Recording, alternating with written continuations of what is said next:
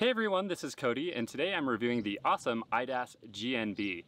This is a very unique astrophotography filter in that it combines the dual narrowband properties of the IDAS NBZ, so you get the oxygen 3 and the hydrogen alpha bands transmitted through the filter, but it also transmits a large portion of the near infrared band, and that is for imaging galaxies. So this is IDAS's Galaxy and Nebula booster filter, the GNB.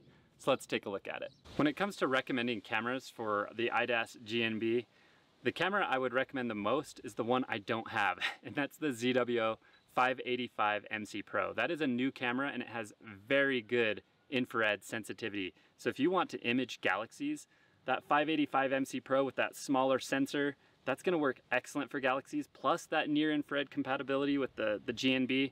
Oh man, that would be an awesome camera with this filter, and I'd love to try it out. So if you have a 585MC Pro and an IDAS GNB, definitely leave a comment and let me know how it works, because I'd love to try those two and pair them together. If you're just gonna use the GNB for its Nebula performance, you know, standard cameras are gonna work out great. I really like the ASI2600 with the Sony IMX571 sensor, but yeah, if I could recommend one camera, the 585MC Pro, just on paper, is like a match made in heaven with the GNB. What makes this filter so unique is that you have a broadband pass in the near infrared. It's about 100 nanometers wide from roughly 800 to 900 nanometers. And what that does is it really eliminates a lot of the light pollution you see with imaging galaxies in the optical band, and it allows you to pull out a lot of the detail that you might be missing in your galaxy images and really allow you to image them from light polluted skies. And the big reason for this is LED streetlights. So if you look at the black body radiation spectrum of like a sodium or mercury light, most of the light is given off as infrared. The light that you see is actually not the biggest part of that spectrum or the most intense part of that spectrum. And that's why mercury and sodium lights are very inefficient. When LED lights came out, you know, those don't give off a lot of heat. Most of the light is given off in the optical band. So if you can use a filter in the infrared band, you don't even see those LED lights, and that allows you to pull in a lot of light from those galaxies and not have them be affected by light pollution. So the GNB totally takes advantage of that. Very cool idea from IDAS. Now the challenge with infrared light is a lot of cameras aren't terribly sensitive to it. Their quantum efficiency in the infrared is pretty low. So I've been using the Sony IMX571 sensor in my ZWO ASI2600 cameras, and it seems to work okay.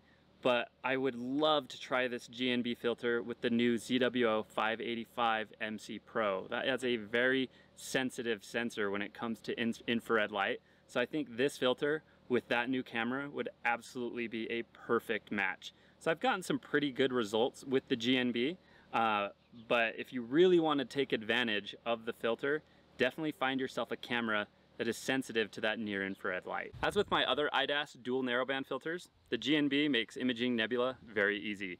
The oxygen 3 band is transmitted about 95%, so incredible performance there, as well as the hydrogen alpha band. It's also transmitted at about 95%. So the GNB really does make imaging a mission nebula, planetary nebula, and supernova remnants pretty easy.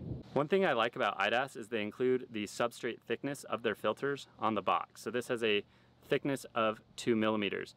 That results in an optical thickness of 0.68 millimeters. That's the amount of back focus that you have to add to your imaging train to compensate for this filter glass. Now I say this with every single filter review.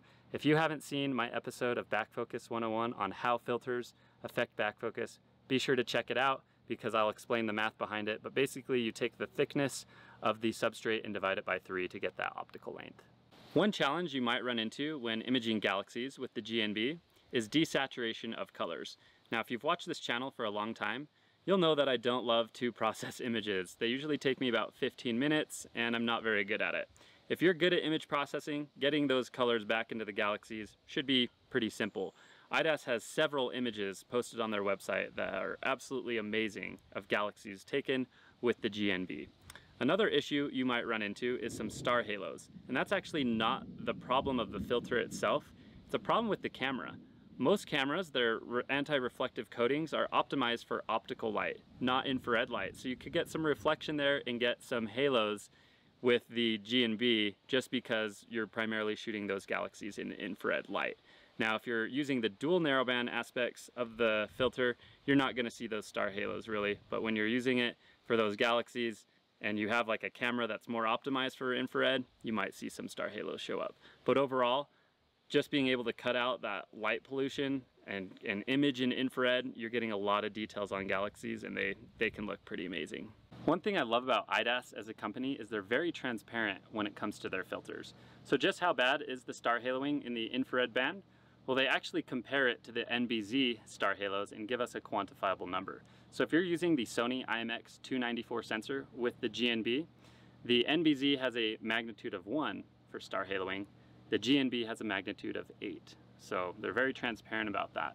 With the Sony IMX585 sensor that I just mentioned, which I think is a perfect match with the GNB, if you look at that, again, the NBZ has a magnitude of 1 for star halos. The GNB in the Sony IMX585 would have a magnitude of 6.3. So the star haloing is a lot worse than in the IDAS NBZ when you're shooting through the infrared band.